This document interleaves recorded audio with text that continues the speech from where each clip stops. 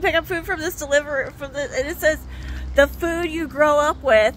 And I was just like, no, bitch, no, it's not, because it's not the food I grew up with. Because what did Mama do? Mama would buy like a 1 box of like instant oatmeal, and you were only allowed to eat about 1 packet of oatmeal a day. And you know it only came with 6, so what you gonna do on Sunday or Monday or the one day you don't? You know that 1 packet of oatmeal ain't gonna feed you.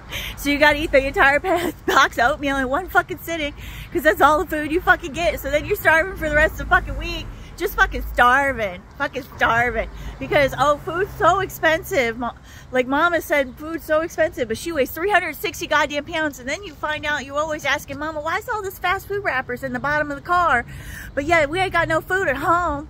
And then we could just go to McDonald's, because they always give you money back. So, what, you know, they just give you money for eating there.